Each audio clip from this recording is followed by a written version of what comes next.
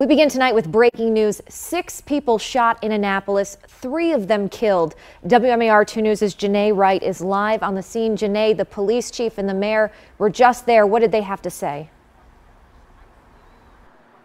Mallory, there's one way I can say about how I would describe the scene that unfolded here today, and I would say that it's devastating. I mean, even earlier we were hearing people screaming and children crying as they found out that some of their loved ones might be either injured or have passed. Now, when we had the press conference moments ago, we were informed that there was a shooting at a home on the 1000 block of Paddington Place around 8 p.m.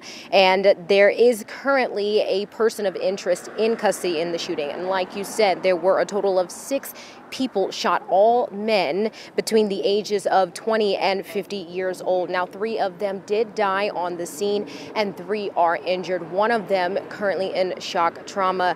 Now, like I said, the person who is of interest is in custody, but no charges have been filed. Police say that this was a interpersonal dispute, meaning that there is no threat to the public. This was a dispute that happened amongst people who knew one another, and they're investigating currently one weapon. They're unsure if there was an altercation between multiple shootings. All of this information is still pending as they complete the investigation. We're hearing from the police chief about some things he had to say.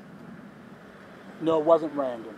It wasn't random, but the relationship between the suspects and the victims, we just don't know.